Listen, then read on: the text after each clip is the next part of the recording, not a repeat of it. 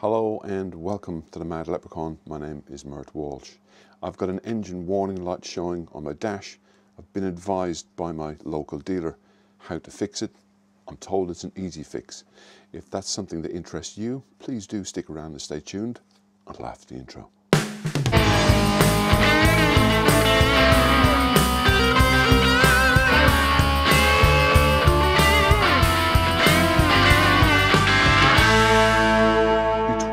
Catalytic converter and the end can on the 1200 and the 1250, there is a flap. Now the 1200 that I used to have, every time you'd switch the ignition on, the flap would cycle.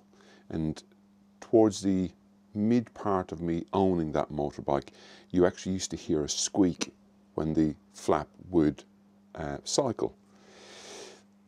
Then BMW changed the brain on the 1200 and I think on the 1250, so that flap only cycles every 9 times you switch the bike on. But my flap in my bike is sticking, it's jamming. So what I've been told is that if you take the exhaust box, the rear can off, and either put some silver grease or copper grease on the little bronze bush, it should free everything up and get rid of the engine warning light on the dash. So let's crack on and get that done.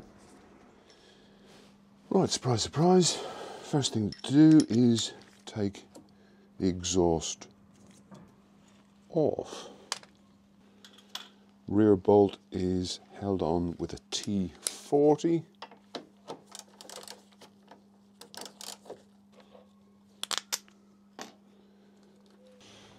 The little shield is held on by a T25.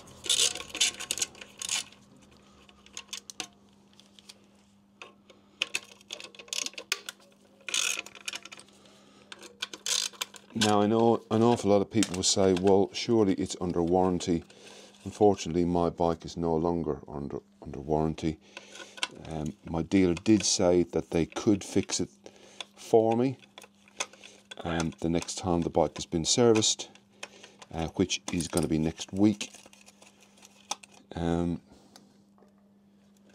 But they said, knowing that I don't mind getting my hands dirty in the garage, that it's something that I could do myself.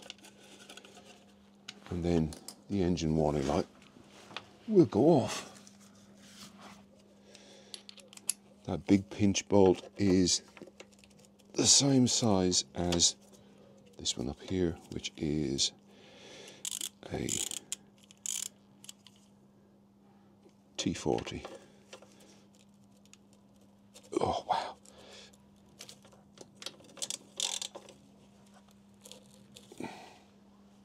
Right, everything's now ready to go, I hope. Time to wiggle, wiggle, and take the end can off. That was easy, thankfully. So there is the flap.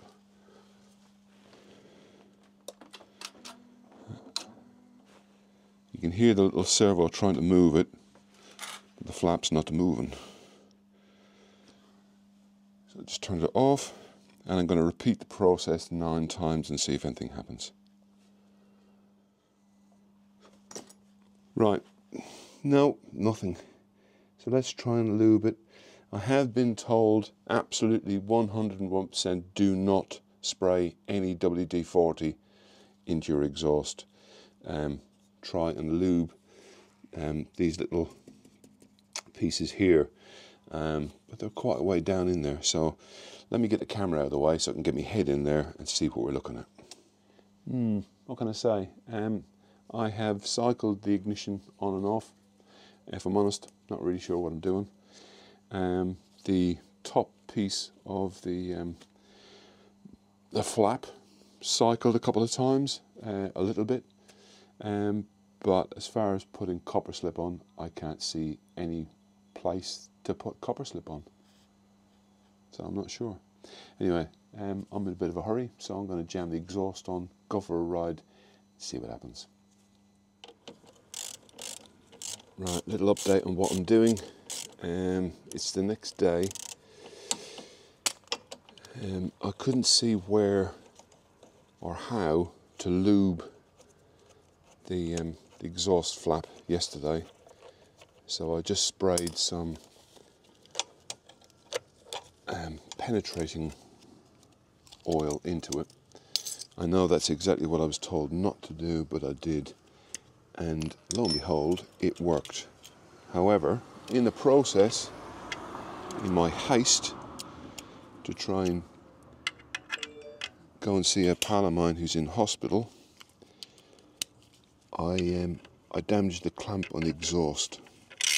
So kind of a lesson learned on that one. So I have a slightly different plan of attack for today.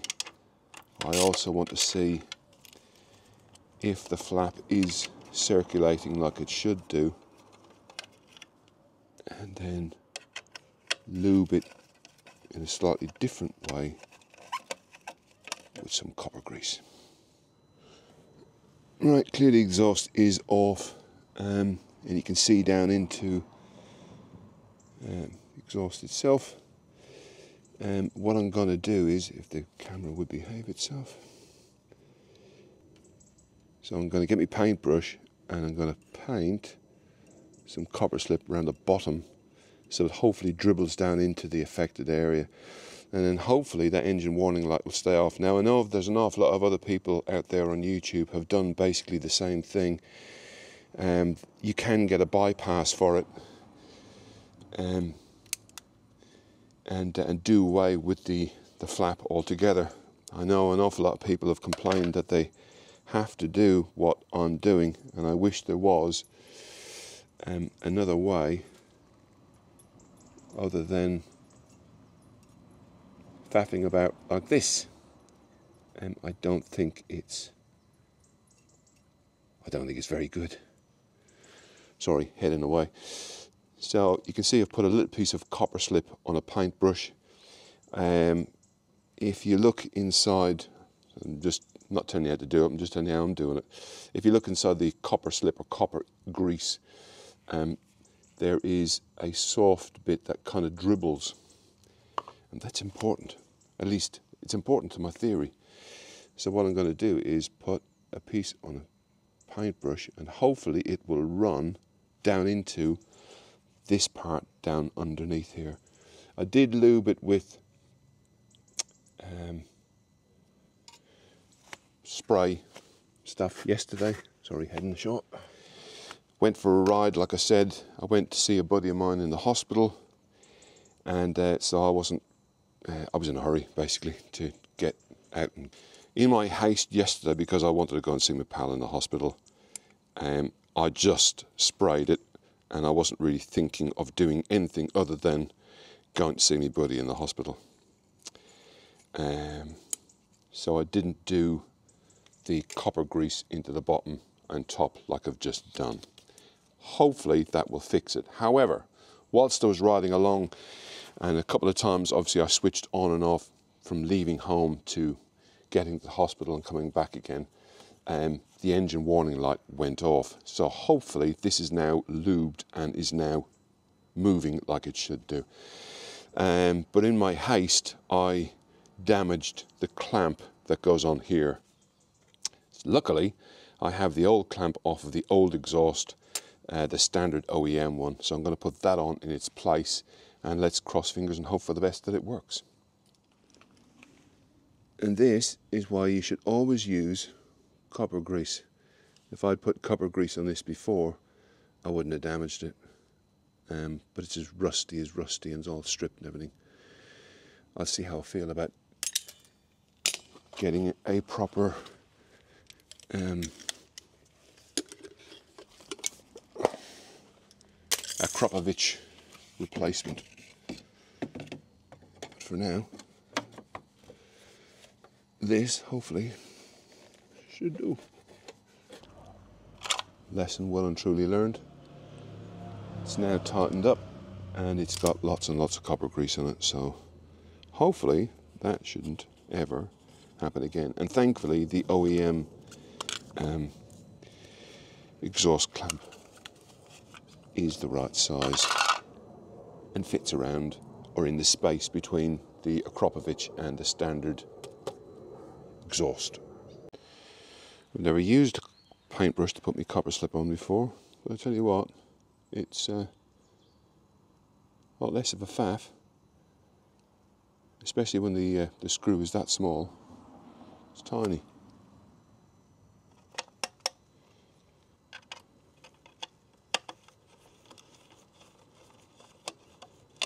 The problem is with the exhaust flap is because it's inside the exhaust, regardless of what lube you put on it, whether it be a penetrating oil, copper slip, silver grease or anything, it's all, I mean, a lot of people said put graphite grease on it, but regardless of what you do, you will have to take the exhaust end can off and do the same thing maybe every 6 months to every year, depending on how many miles you do. There you go, job done, and let's hope it stays that way. So when you switch on, you get the engine warning light, your traction control and the ABS come up, and another warning light if there's any messages or anything on your dash. If the engine warning light on the bottom stays on, then clearly there's an issue, but it may just be that it is the exhaust flap. Clearly it's not on now, and I didn't take a photograph of it.